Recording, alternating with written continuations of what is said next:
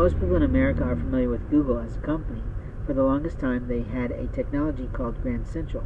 I was one of the first people, lucky people, who got a telephone number for my business and my programs. One of the challenges when you're dealing with Google is that they do sort of pocket minutes. They have sort of gone into the telecommunications industry with creating telephones and possibly relationships like that. But right now, I'm using their Grand Central telephone number. Not all my new Google Voice number is supposed to work at any time at all.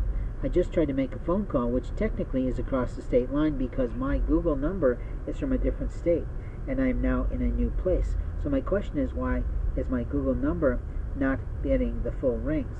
It rang twice, and then it was cut off. Who did that is my question.